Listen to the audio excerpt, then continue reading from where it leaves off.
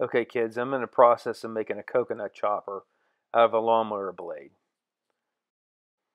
Things were going pretty good, then all of a sudden it went haywire when I dipped it in vinegar. I go to the grinder and put a 10-degree bevel on it. This is looking pretty good. I have a couple areas that seem a little dirty. Maybe I should have soaked it now, but I decided to wait. I add the walnut handle and some pins. This is starting to look pretty good.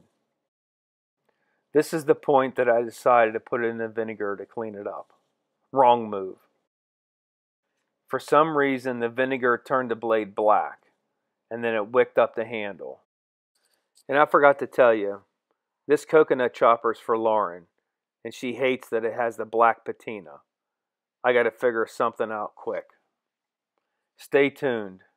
Thanks for watching. Please subscribe.